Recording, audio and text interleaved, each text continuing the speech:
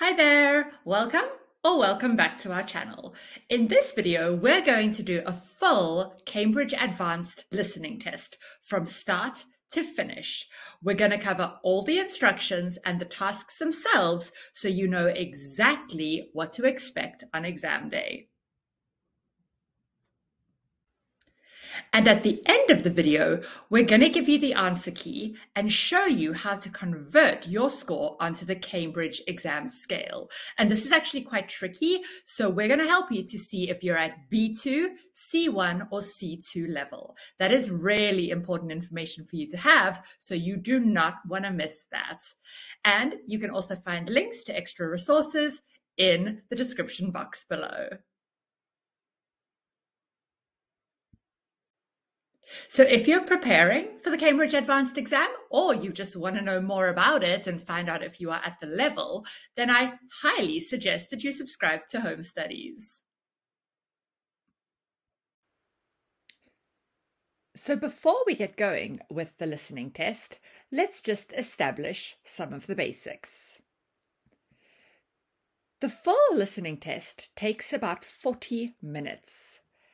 And in that time, you do 4 parts, each of which have a different skill focus. You listen to each of the recordings twice. And you have to write all of your answers on a separate answer sheet. So as you listen, you can just write your answers on the question paper, but then you have 5 minutes at the end of the test to transfer your finalized answers to the answer sheet. You get 1 mark for each correct answer, and there are 30 marks available in total. Part 1. You will hear 3 different extracts. For questions 1 to 6, choose the answer A, B, or C, which fits best according to what you hear. There are 2 questions for each extract. You will now have 15 seconds to look at extract 1.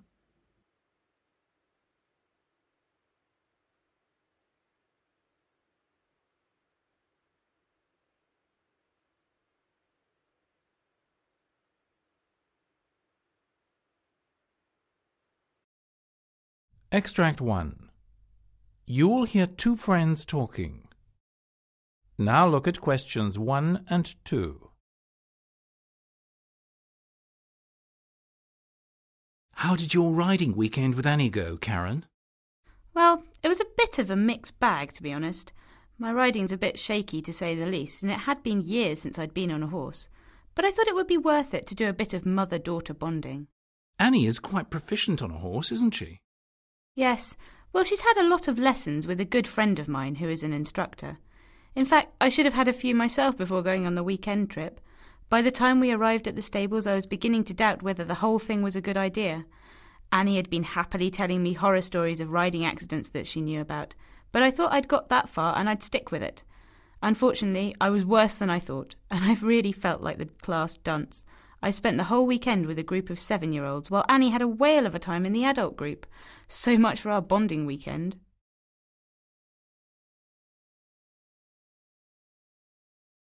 Now you will hear the recording again. How did your riding weekend with Annie go, Karen? Well, it was a bit of a mixed bag, to be honest. My riding's a bit shaky, to say the least, and it had been years since I'd been on a horse. But I thought it would be worth it to do a bit of mother-daughter bonding. Annie is quite proficient on a horse, isn't she? Yes. Well, she's had a lot of lessons with a good friend of mine who is an instructor. In fact, I should have had a few myself before going on the weekend trip. By the time we arrived at the stables, I was beginning to doubt whether the whole thing was a good idea. Annie had been happily telling me horror stories of riding accidents that she knew about, but I thought I'd got that far and I'd stick with it. Unfortunately, I was worse than I thought, and I've really felt like the class dunce. I spent the whole weekend with a group of 7-year-olds, while Annie had a whale of a time in the adult group. So much for our bonding weekend.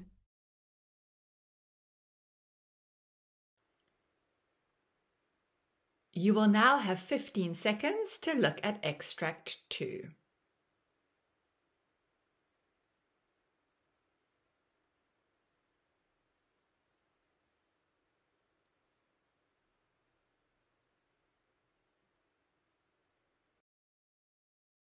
Extract 2.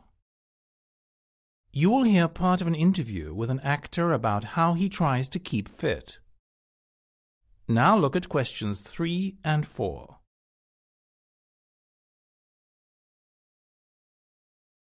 Now, Bob, you lead a hectic life. How do you keep on top of everything without getting too run down? Well, I have to make a real effort to keep in reasonable shape, because I do have a lot of work on. If you aren't fairly fit, it affects everything you do. I hate jogging, especially as it rains so much in this country, and I'd miss so many mornings by hiding in bed instead of getting up for a run. So I go to the gym. It's not my favourite pastime, but it's a necessary evil. So have you joined half of the population by making a New Year's resolution to keep fit?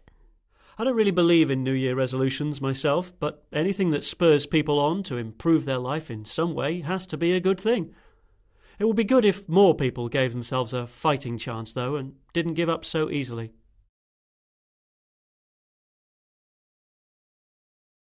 Now you will hear the recording again. Now, Bob, you lead a hectic life. How do you keep on top of everything without getting too run down? Well, I have to make a real effort to keep in reasonable shape, because I do have a lot of work on.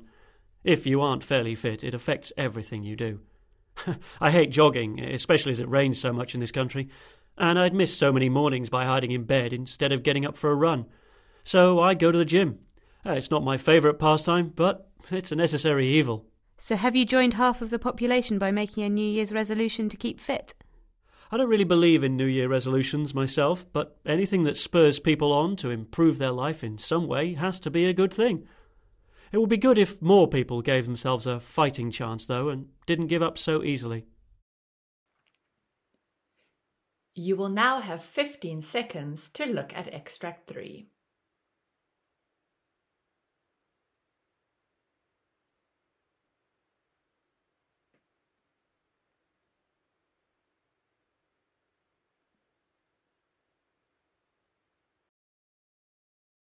Extract 3. You will hear two people talking about a new activity they have taken up. Now look at questions 5 and 6.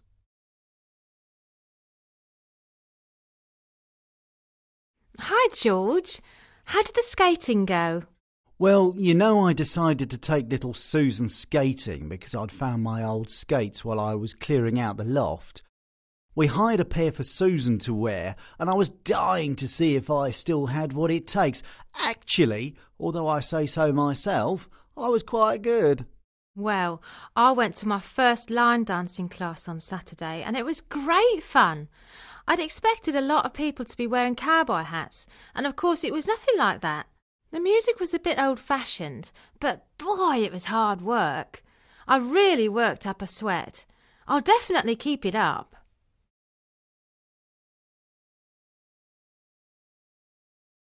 Now you will hear the recording again. Hi, George. How did the skating go?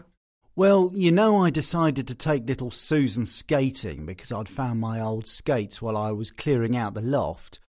We hired a pair for Susan to wear, and I was dying to see if I still had what it takes. Actually, although I say so myself, I was quite good. Well, I went to my first line dancing class on Saturday, and it was great fun. I'd expected a lot of people to be wearing cowboy hats, and of course it was nothing like that. The music was a bit old-fashioned, but boy, it was hard work. I really worked up a sweat. I'll definitely keep it up.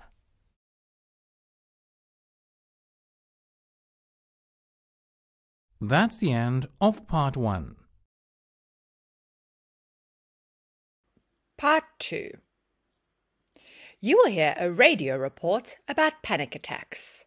For questions 7 to 14, complete the sentences with a word or short phrase. You will now have 45 seconds to look at part 2.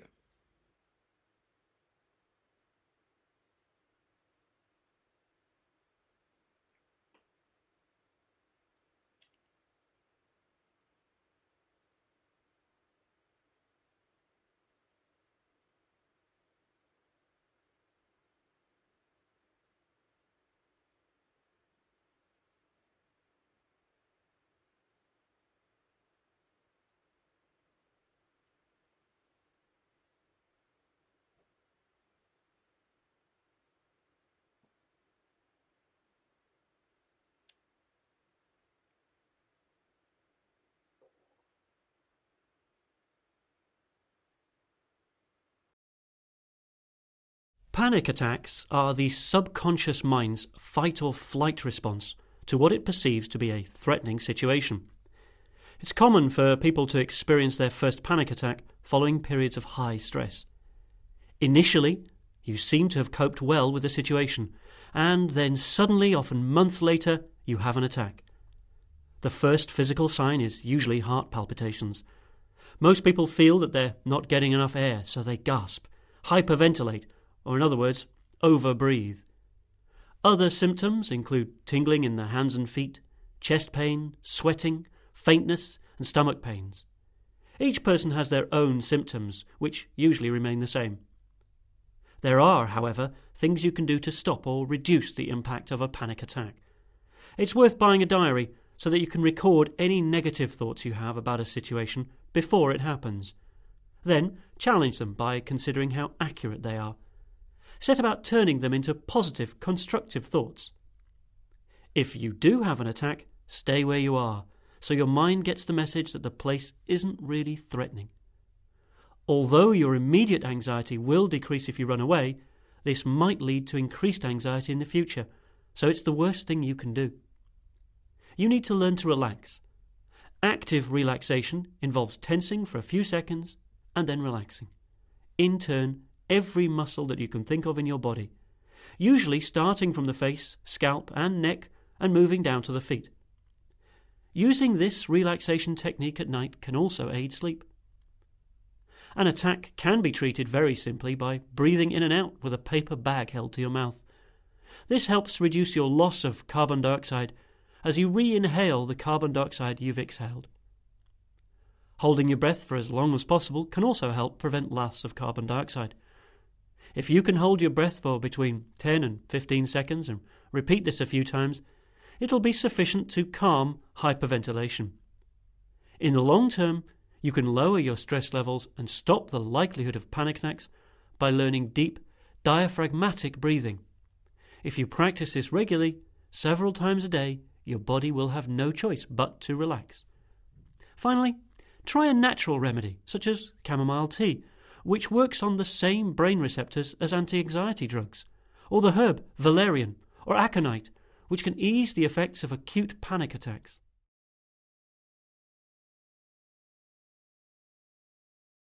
Now you will hear part 2 again. Panic attacks are the subconscious mind's fight or flight response to what it perceives to be a threatening situation. It's common for people to experience their first panic attack following periods of high stress. Initially, you seem to have coped well with the situation, and then suddenly, often months later, you have an attack. The first physical sign is usually heart palpitations. Most people feel that they're not getting enough air, so they gasp, hyperventilate, or in other words, overbreathe. Other symptoms include tingling in the hands and feet, chest pain, sweating, faintness, and stomach pains. Each person has their own symptoms, which usually remain the same. There are, however, things you can do to stop or reduce the impact of a panic attack. It's worth buying a diary so that you can record any negative thoughts you have about a situation before it happens. Then challenge them by considering how accurate they are. Set about turning them into positive, constructive thoughts. If you do have an attack, stay where you are, so your mind gets the message that the place isn't really threatening. Although your immediate anxiety will decrease if you run away, this might lead to increased anxiety in the future, so it's the worst thing you can do. You need to learn to relax. Active relaxation involves tensing for a few seconds and then relaxing. In turn, every muscle that you can think of in your body, usually starting from the face, scalp and neck and moving down to the feet. Using this relaxation technique at night can also aid sleep. An attack can be treated very simply by breathing in and out with a paper bag held to your mouth. This helps to reduce your loss of carbon dioxide as you re-inhale the carbon dioxide you've exhaled. Holding your breath for as long as possible can also help prevent loss of carbon dioxide. If you can hold your breath for between 10 and 15 seconds and repeat this a few times, it'll be sufficient to calm hyperventilation. In the long term, You can lower your stress levels and stop the likelihood of panic attacks by learning deep, diaphragmatic breathing. If you practice this regularly, several times a day, your body will have no choice but to relax. Finally, try a natural remedy, such as chamomile tea, which works on the same brain receptors as anti-anxiety drugs, or the herb valerian or aconite, which can ease the effects of acute panic attacks.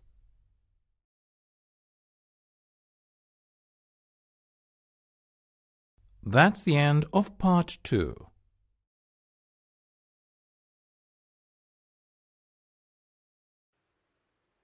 Part 3. You will hear part of a radio interview in which professional golfer Amy Hartman is being interviewed. For questions 15 to 20, choose the answer A, B, C, or D, which fits best according to what you hear. You will now have 70 seconds to look at part 3.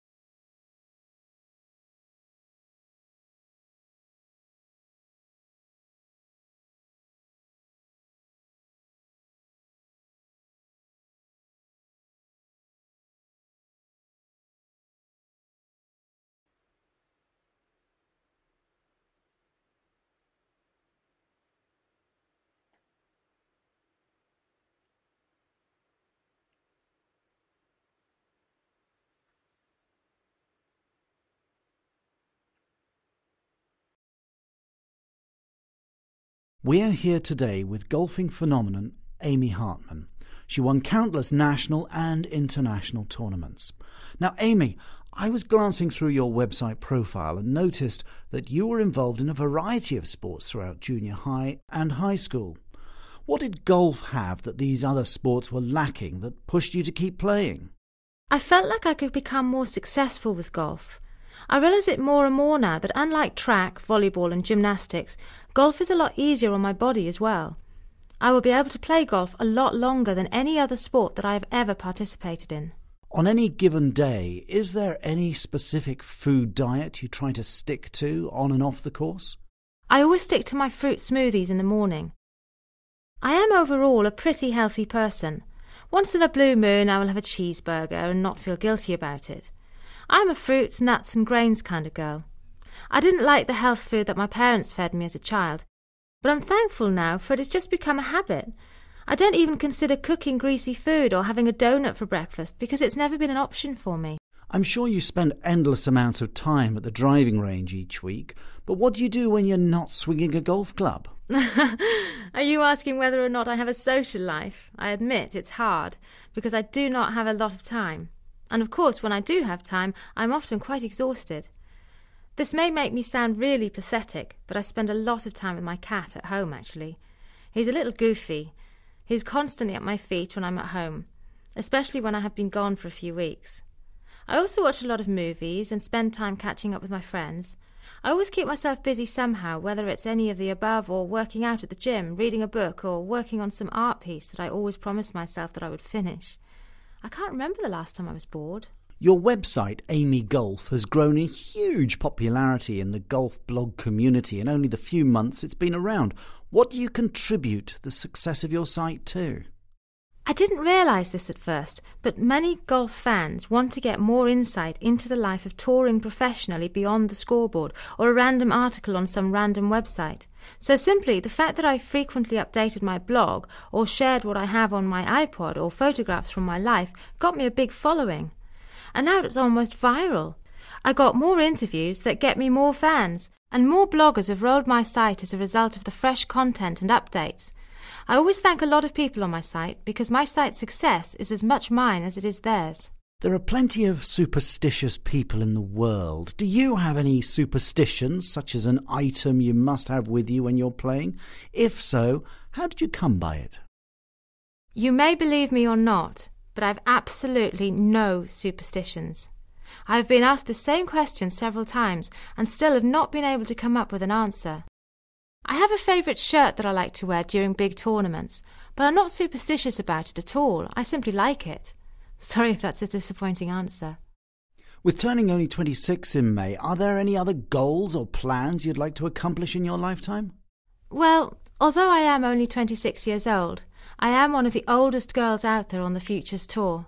A lot of girls have 3 or 4 years more experience in competition than me.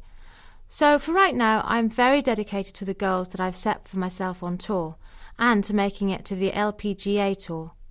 I don't like to plan too far ahead in life. I just take it one step at a time.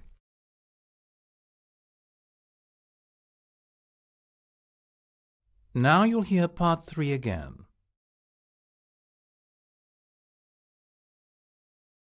We are here today with golfing phenomenon Amy Hartman. She won countless national and international tournaments. Now, Amy, I was glancing through your website profile and noticed that you were involved in a variety of sports throughout junior high and high school. What did golf have that these other sports were lacking that pushed you to keep playing? I felt like I could become more successful with golf. I realise it more and more now that unlike track, volleyball and gymnastics, golf is a lot easier on my body as well. I will be able to play golf a lot longer than any other sport that I have ever participated in. On any given day, is there any specific food diet you try to stick to on and off the course? I always stick to my fruit smoothies in the morning. I am overall a pretty healthy person. Once in a blue moon I will have a cheeseburger and not feel guilty about it. I'm a fruits, nuts and grains kind of girl. I didn't like the health food that my parents fed me as a child, but I'm thankful now for it has just become a habit. I don't even consider cooking greasy food or having a donut for breakfast because it's never been an option for me. I'm sure you spend endless amounts of time at the driving range each week, but what do you do when you're not swinging a golf club? Are you asking whether or not I have a social life? I admit it's hard because I do not have a lot of time.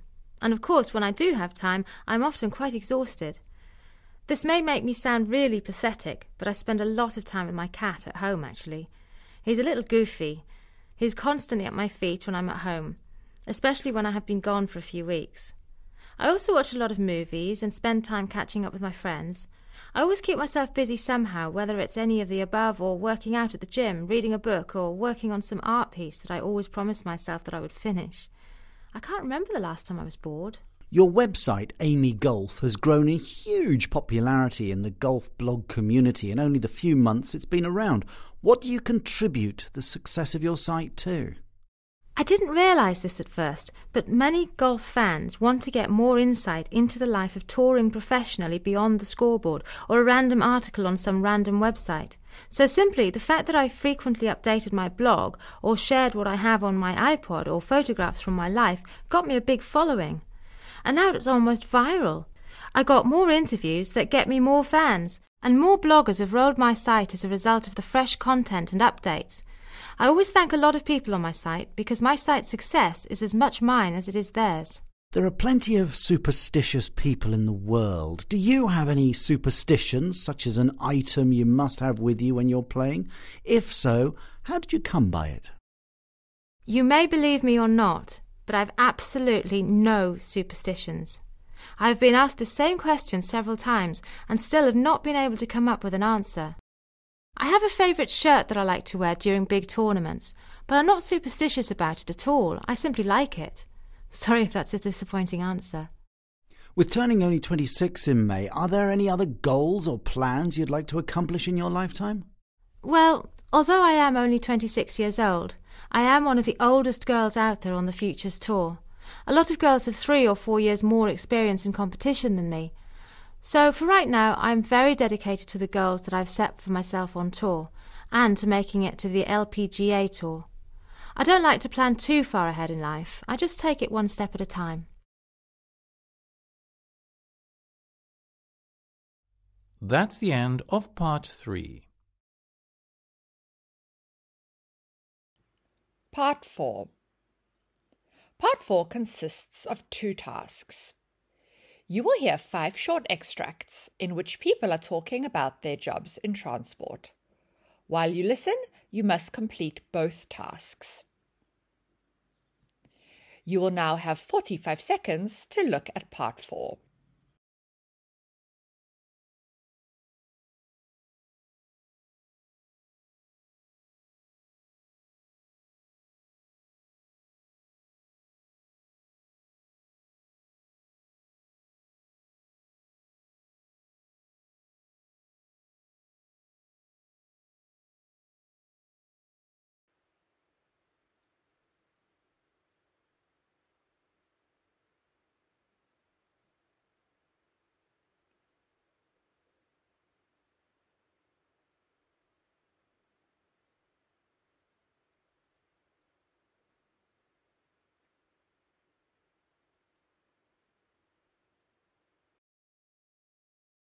Speaker 1. I like it best when the people I pick up like to talk and know how to hold a conversation. I know a lot of people in my line of work prefer just to take people from point A to point B without the needless chit-chat, but I get too bored if it wasn't for the social aspect of this job. I especially love tourists. I'm definitely rare in that regard. But I love pointing out parts of the city that I think they should visit, or warning them to avoid certain tourist traps. I love hearing people's stories, learning what brought them here, where they come from, etc.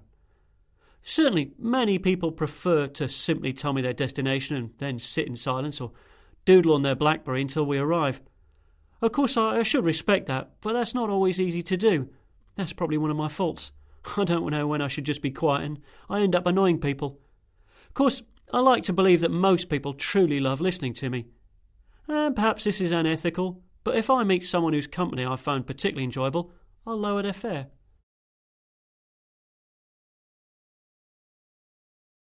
Speaker 2. Sometimes it's hard working with such wealthy people on a daily basis. I admit it, I overhear their conversations about their country clubs, their fancy cars or their mansions, and I definitely get jealous. It's not that I'm poor by any means. I live a comfortable life and we're not in need of anything. But when I work, it's like I'm entering an entirely different world than the world that I live in. Despite this being my job, when my family flies, we sit economy class. Like most people, we get our elbows hit by the drink cart and complain of the lack of legroom. But the people I fly around not only do not have to worry about the other passengers bothering them, they also have beds and champagne on board with them. It's really quite a life. They treat me well, though. When I do overnight flights, they usually arrange for me to stay at a pretty fancy hotel, so I get to experience how the other half lives. Speaker 3. I absolutely love my job. These children light up my life and give me something to smile about every day. Of course, they also can tire me out. Many of them are too energetic to sit in their seats their entire route. Moreover, as it is natural with young children, there are always some older children picking on the younger ones. That is the biggest challenge of the job, because I can't discipline like a teacher would be able to. I need to keep my hands on the wheel and my eyes on the road. Luckily, I have earned enough respect that many of them listen to me when I holler at them to sit down and behave. To help me out, I have asked one of my older students to be on patrol. I think she likes the responsibility. I gave her a badge that she wears as she walks up and down the aisle, telling people to sit down or not to yell. It's actually quite amazing how well the other students respond to her. She's the first one I pick up in the morning and the last off on the way home in the afternoon. After all the other students get off in the afternoon, I give her a handful of candy. She considers it her salary. Speaker 4. I mostly just take couples around. People see my ride as something extracted from a fairy tale. Like it's the way a prince and a princess ride off together to live happily ever after. Now, of course, having been doing this for nearly 20 years, I certainly have a different take on it. The horses are usually the ones breaking the romantic ideal for the couple. mostly because they really do not carry the most pleasant aroma. Let's just say it's not always just pure romance in the air. I still remember one time when a man was proposing to his girlfriend and he had to stop in the middle of his beautiful romantic overture because he kept gagging from the horrible stench coming a few feet in front of him. It was quite funny, actually. But I do admit I am lucky to bear witness to so many proposals or anniversaries or just people in love celebrating for no other reason except for that. And I enjoy the ride too. We passed through some amazing scenery that even after all this time, I'm still not tired of looking at it. It's all quite enchanting.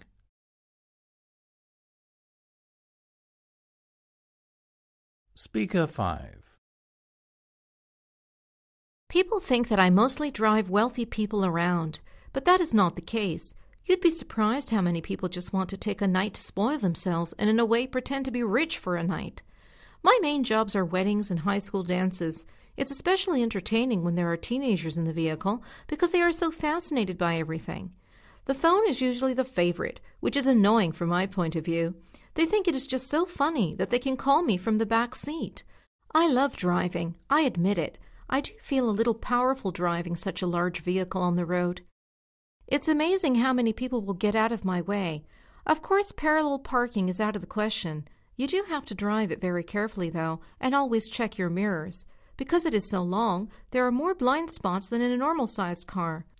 I had to get a special license to drive it.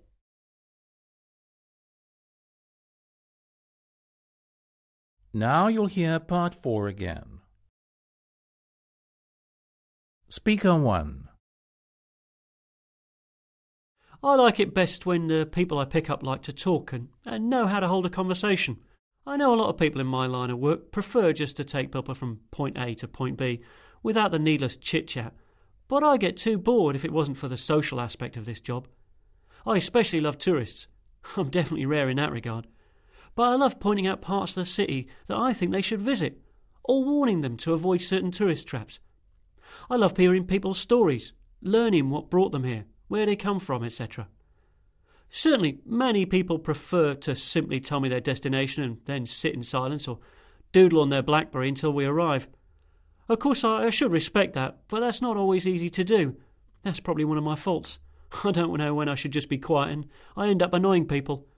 Of course, I like to believe that most people truly love listening to me.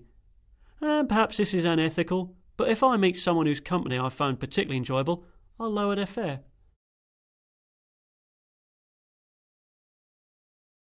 Speaker 2. Sometimes it's hard working with such wealthy people on a daily basis. I admit it, I overhear their conversations about their country clubs, their fancy cars or their mansions, and I definitely get jealous. It's not that I'm poor by any means. I live a comfortable life and we're not in need of anything. But when I work, it's like I'm entering an entirely different world than the world that I live in. Despite this being my job, when my family flies, we sit economy class. Like most people, we get our elbows hit by the drink cart and complain of the lack of legroom. But the people I fly around not only do not have to worry about the other passengers bothering them, they also have beds and champagne on board with them. It's really quite a life. They treat me well, though. When I do overnight flights, they usually arrange for me to stay at a pretty fancy hotel, so I get to experience how the other half lives.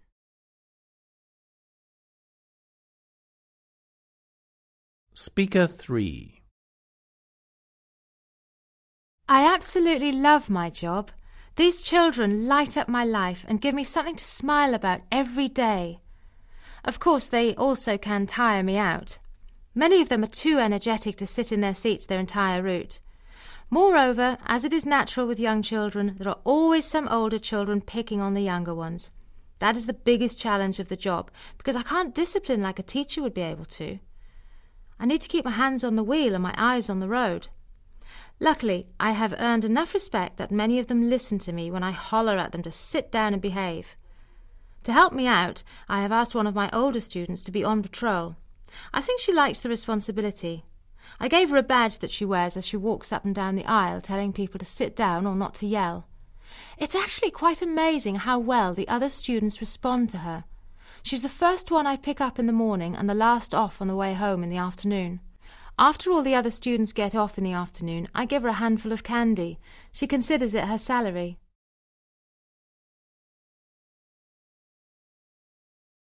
Speaker 4. I mostly just take couples around. People see my ride as something extracted from a fairy tale. Like it's the way a prince and a princess ride off together to live happily ever after. Now, of course, having been doing this for nearly 20 years, I certainly have a different take on it. The horses are usually the ones breaking the romantic ideal for the couple, mostly because they really do not carry the most pleasant aroma. Let's just say it's not always just pure romance in the air. I still remember one time when a man was proposing to his girlfriend and he had to stop in the middle of his beautiful romantic overture because he kept gagging from the horrible stench coming a few feet in front of him. It was quite funny, actually. But I do admit I am lucky to bear witness to so many proposals or anniversaries or just people in love celebrating for no other reason except for that. And I enjoy the ride too. We passed through some amazing scenery that even after all this time, I'm still not tired of looking at it. It's all quite enchanting. Speaker 5. People think that I mostly drive wealthy people around, but that is not the case. You'd be surprised how many people just want to take a night to spoil themselves and in a way pretend to be rich for a night. My main jobs are weddings and high school dances. It's especially entertaining when there are teenagers in the vehicle because they are so fascinated by everything. The phone is usually the favorite, which is annoying from my point of view. They think it is just so funny that they can call me from the back seat. I love driving, I admit it. I do feel a little powerful driving such a large vehicle on the road. It's amazing how many people will get out of my way. Of course, parallel parking is out of the question. You do have to drive it very carefully, though, and always check your mirrors. Because it is so long, there are more blind spots than in a normal-sized car. I had to get a special license to drive it. That's the end of part 4. And that's that. Congratulations, you have finished the listening test. How did it go? Well, pause the video and check your answers. And please do pay attention to part 2 because spelling matters. If you have the right answer but the wrong spelling, then you do not get the point. Okay, so check your answers and calculate your final score. And then let's take a look at what that means. So how does your final score compare to this grading scheme? Did you get a B2, a C1, or a C2 pass? Now, if you got a B2 or a low C1, that probably means you need to do some extra work to get exam ready. Now, home studies can help you with this. You can either enroll in the e-learning course, which is all online, or you can have one-to-one lessons with one of our experienced exam trainers. So if you would like help in preparing for the exam, feel free to get in touch with us. We'd love to hear from you.